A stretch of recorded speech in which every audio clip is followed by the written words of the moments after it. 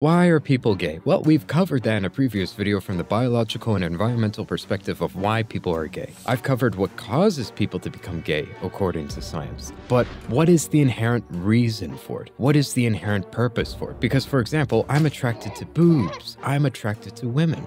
The purpose for that is reproduction. That helps me to carry on my genes. But what about a guy who's attracted to other men? That doesn't aid in your survivability because you're not reproducing. That doesn't allow your genes to survive. But people today, they give meaning to pretty much anything animals or people do, which is absurd. There doesn't need to be any. Sometimes animals and people just do things, and it's not that deep. Now, I know I'm going to make a lot of people angry with that. In fact, they're going to be saying, well, there's a correlation between birth order and sexuality.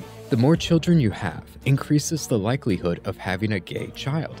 And in fact, the younger they are, the more likely they'll be gay, which there could be statistical truth to that. The problem is, it doesn't inherently indicate anything at all. Now, people are going to scoff at that, they're going to get angry, they're going to have their sophisticated explanations and how it aids in their survival of their entire family, their group. Maybe not for that specific individual, but for their group as a whole, it aids in their survival. They're going to make that argument right now, but it doesn't make any sense. And it's arbitrarily placed. I'll give you an example. If you have a woman who's obese and she's pregnant, that child is twice as likely to have autism and is 30% more likely to have ADHD. So tell me, what is the inherent biological benefit to giving birth to children who have autism or ADHD because the mother's obese? How does that aid in a person's survival? You found the connection. There's a statistical connection there. Now tell me, where's the inherent benefit from this? How does this help our group at all? Where's the benefit of having a child with severe autism that can't function in society? How is having a child with ADHD because you're obese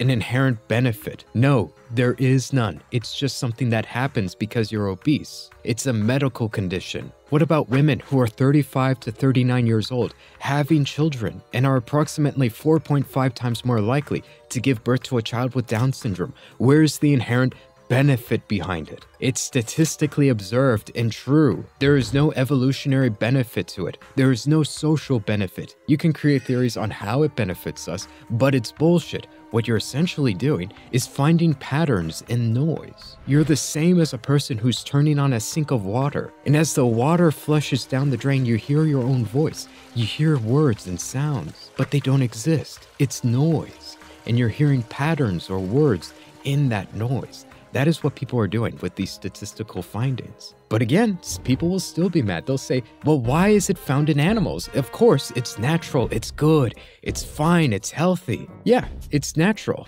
Anything that animals and people do is quote unquote natural by definition, but it doesn't mean it's inherently beneficial or morally good or bad. You're applying those labels based on what you already believe. And you deciding that this atypical behavior is beneficial is very arbitrary. And in fact, you can't really even say a lot of these animals are quote-unquote gay or even conscious of what they're doing. Animals will mate with objects all the time. Do you think they're making a conscious statement about their sexuality, who they are, or benefiting themselves in any way when they mate with objects? These animals have programs, and based off of what cues are activated, it can cause a misdirected mating behavior, also known as an evolutionary trap. Just because something happens in evolution, we grow and become a certain way, doesn't mean it's inherently beneficial, or there's a purpose behind it, or anything. And in this case, I'm not making an argument that it's good or bad because of any of this. I'm simply saying it is the way it is because it happened to be that way, not because it's inherently beneficial or there's some sort of deeper strategy going on. You're implying that a group composed entirely of female animals will breed? No, I'm simply saying that life finds a way.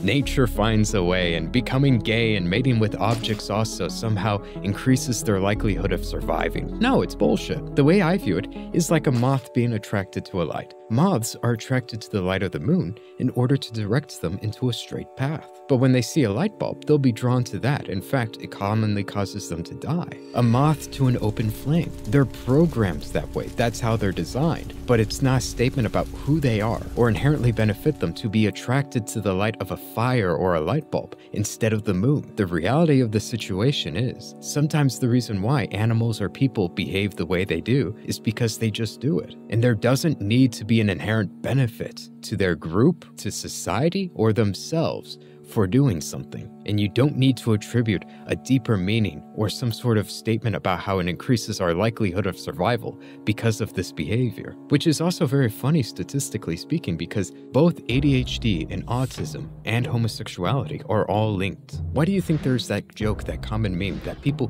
who identify as they, them, or gay have a whole list of other things they identify with, such as having ADHD or autism or other mental conditions? It's not by chance. All of these things are inherently linked from a biological perspective. ADHD, autism, homosexuality are all caused by the same thing, prenatal androgens. And one of those things that causes that shift that is required is obesity or diabetes. Then you have people like Gabor Mate that claim ADHD is not genetic, but it's passed down from the parents. His theory is that people, when faced with stress, have the ability to fight or flight, but children, they don't have that ability. What they're forced to do as a coping mechanism is to block it out. When you're faced with stressful things that you don't want to do, you don't want to listen to, you don't want to see, you have to block it out, which is useful when you're a child and you can't get away from a stressful or traumatic situation, but it's a harmful coping mechanism later in life. And for no particular reason whatsoever, certain groups are much more likely to have ADHD than others. You guys can put 2 and 2 together. But going back to the main topic, why do you think it feels like people are identifying as these things so much more than they did previously in history? I'm not talking about homosexuality,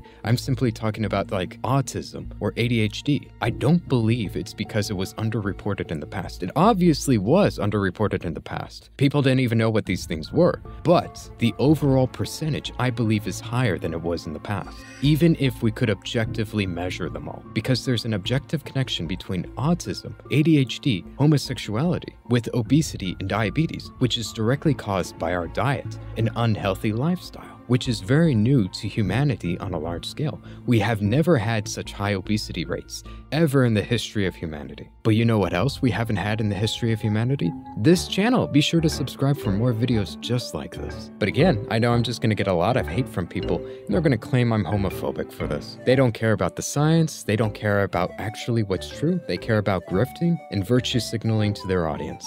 So if you're one of those people who just claims I'm homophobic or I hate gay people, or that science is going to increase the prejudice against your group, if you're one of those people who thinks that, I don't care. And you don't have a problem with me, you have a problem with the world itself. So that's all I can say. Take away from this information what you will. Anyways, that's it for this video. Please do check out some of my other videos. I go into very fun topics like this all of the time, and I'm going to continue to. Like why some people are attracted to feet, why some people are into furries, or why people identify as the opposite gender. Different things like that. Anyways, happy 2025.